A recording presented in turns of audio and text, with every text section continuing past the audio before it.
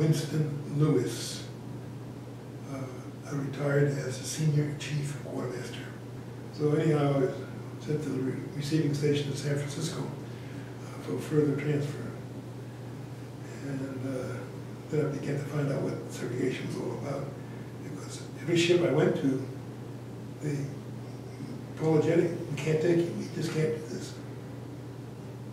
Because all of the African American money was steward mates and cooks in the offices of the division. And you would be on the bridge, no, we can't take it, sorry. So I went to a number of ships, same thing. So finally, I was transferred to Camp Aiea in Hawaii. And when I got there, there were a whole group of African Americans who had been trained for various ratings, but couldn't find a ship that would take them. And finally they found a ship for me, which was down at Anahuac. So they put me on this LCI at Hawaii. The next stop was Anahuac. Before we got out of the channel, I got sick. Cook came up and said, come on down, I got something for you. Got some nice greasy pork chops. Made me sicker, I'll tell you. But that was my final sickness, the only sickness in the Navy, seasickness. You know, so glad to get off the LCI, about the size of this table. And let me tell you, and a little rough seat went underneath, you know. We got down to Anahuac and I went to the ship, it was the PC, I think. But the ship was, I enjoyed seeing the ship and realizing I was going to be on board that ship and I was going to have a job on that ship. And we were sort of roaming around in the Pacific. We did anti-submarine duties.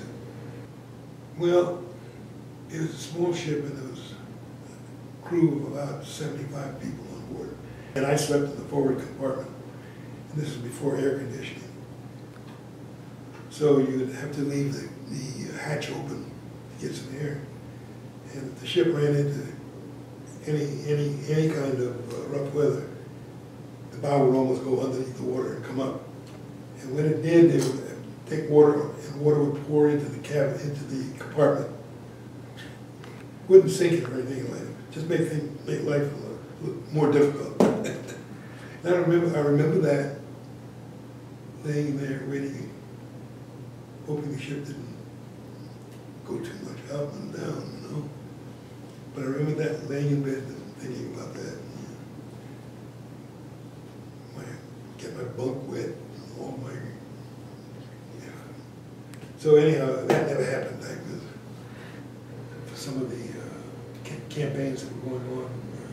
The last, we were in Tokyo, and we were getting ready to make an invasion of Japan, I guess.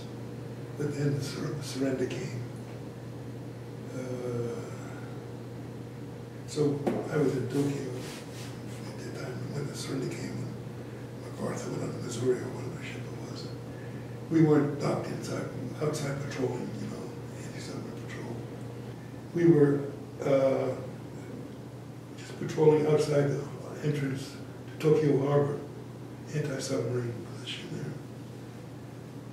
And then later that night we went into Tokyo Bay. You could hardly see the shore because, you know, the piecing, the bridge was about the height of that mirror right there, so you didn't have too much of a forward lookout. But the damage was unbelievable. I mean, what damage I could see, really unbelievable. And then when we tied up at this pier, and some of us walked off, and just to see, it was, everything was damaged. Everything was damaged. Parts of brick, buildings laying on the street, you know.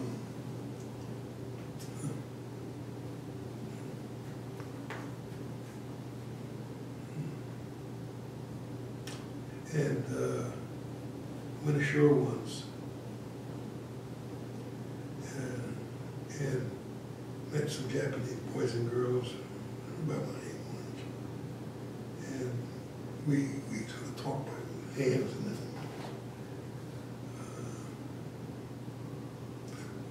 that's what I remember about it. Oh, they were very pleased to see us, very pleased to see us. The girls wanted to know if we could get them any silk stockings. I didn't know where to go get silk stockings at that point.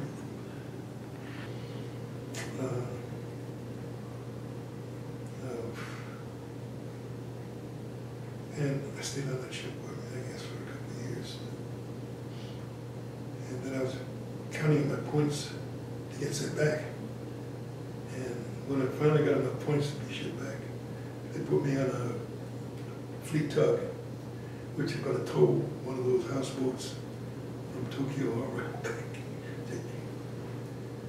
And the vision I have of that is me standing on the stern of that ship, looking out at the wake, and then looking at this rope that tied us to this line, wondering if we're ever going to get someplace. A houseboat. They had brought some houseboats to Tokyo for the Americans to live on, who were going to be stationed around there. And one of them had to go back to Panama. And with great fortune, I managed to be on the tug that was But what a trip that was. I mean, it must have been a month or longer at sea, moving along at about 7 or 8 knots, you know. Every day, the same part of the ocean. There was never any difference in the color of the water or anything. It was all the same, all the same. Are we ever going to get there? And I knew because I handled the charts.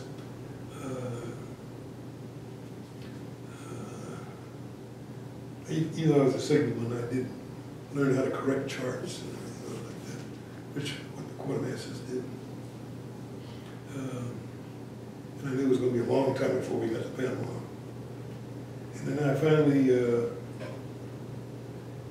I think in Panama, put me on another ship. They sent me up to Los Angeles to San Diego. And then I was shipped to ask if I wanted to be discharged in California, and I said no. So I went back to New York, and I was discharged in 1947, I think it was.